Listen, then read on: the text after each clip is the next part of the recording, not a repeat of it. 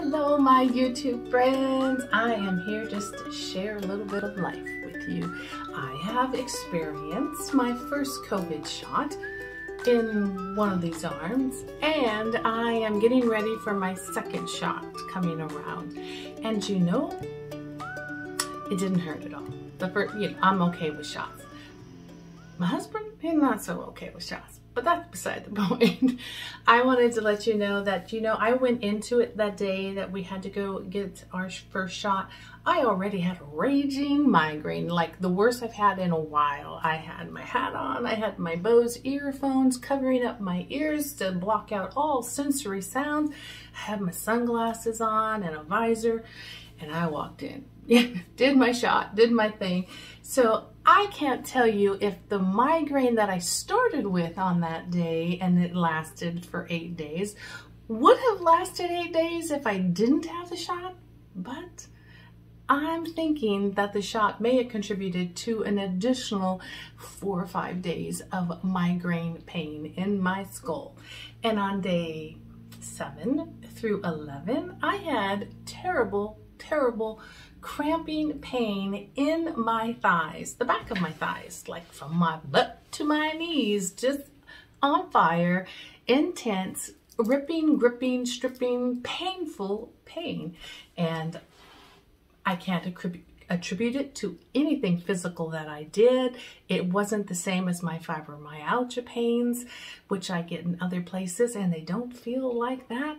So far, those are my 2 experiences that I have had from the first COVID shot I've taken with the Pfizer vaccine. But hey, it is 100% better than getting the real deal, if you know what I mean. So I'll take that. I am a little leery and a little cautious about April 21st because that is when I get shot number 2.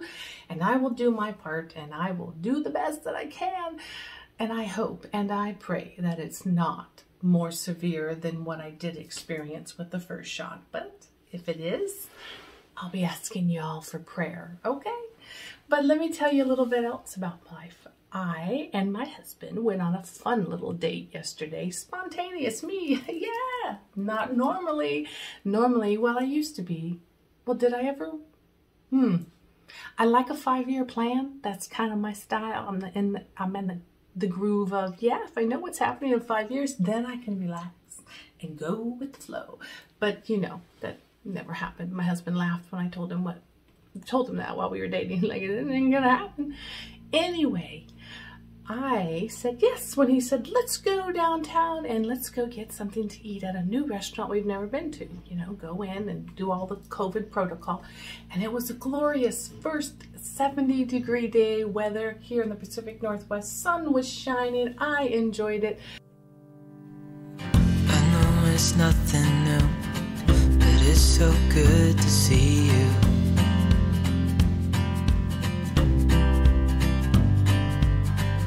Do this every day, and I'm still so amazed by you. So hold me tight through the night.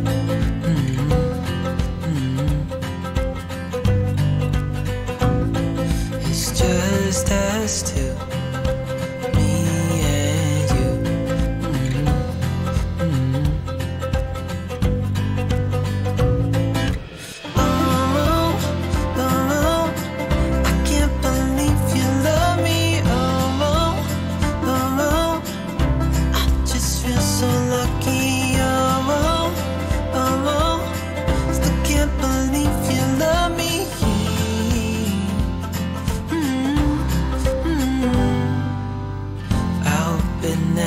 Ends. Let's be more than friends, yeah. I'm here to stay every single day, yeah. So hold me tight through the night. We enjoyed it. We had a wonderful lunch, best I've had. It was Italian food. Best I have had since I have moved to to the Portland, Vancouver, Washington area 8 years ago. And I have to admit, I have never walked that part of old downtown before. Yeah, shameful me.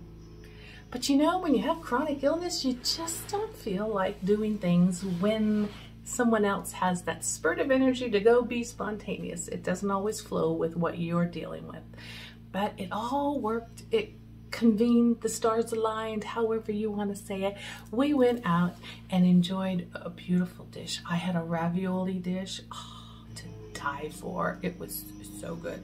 And I had a penne pasta dish with a vodka white sauce, you know, and I'm not supposed to do dairy, but I will sacrifice everything but my soul, you know what I mean, for some good pasta with a nice little bit of cream to it. So I did, I enjoyed it, and then I sacrificed myself to the bed later in the afternoon because I had started the morning with the awareness that a migraine was coming. And so as the lunch progressed, I could feel it coming in, and my brain and the words weren't working right. And we just rolled with it. My husband's like, well, how much time do you got? 5 minutes, 10, 15? What's your limit before you're like, blah, blah, blah, blah, and you're walking like a drunk lady? So I'm like, I got 10 minutes. Let's go in those shops. I want to look at stuff. There was 2 really cute vintage shops, and one was like the 1940s, 1960s to 70s vibe, and the other one across was it was like the 20s, 30s, 40s vibe, and it was so wonderful. I love going backwards in time and seeing, I guess I'm just one of those old souls. I love old books, I love old photographs, I love old stories, I love history that's a tangible history. I want people, I want stuff. I want to touch it, see it, smell it, feel it, hear it, know it, and then I'll learn it. So it was fun to look at stuff. There was a family photo of, I don't know whose family, but it was black and white, it was old, and I looked at them all and I thought, what a shame. I mean, a good thing, it's beautiful, it's a piece of history, but a shame that in 30 years, 40 years, that could very easily be my family on the floor of a vintage shop, because we all just kind of poof. We all are a vapor that just passes in the wind, and we hope and we pray that our legacy and the knowledge of who we were and what we gave to other people, what emotion, what connection we had with those we leave behind us, will be passed on. The stories I tell my children about my grandparents and my great-grandparents, they have, but what they do with that information, you know, it slips over time. And I kept looking at that picture thinking, I should buy it. I should put it on my wall to remind me that we all are just, as the song says, dust in the wind.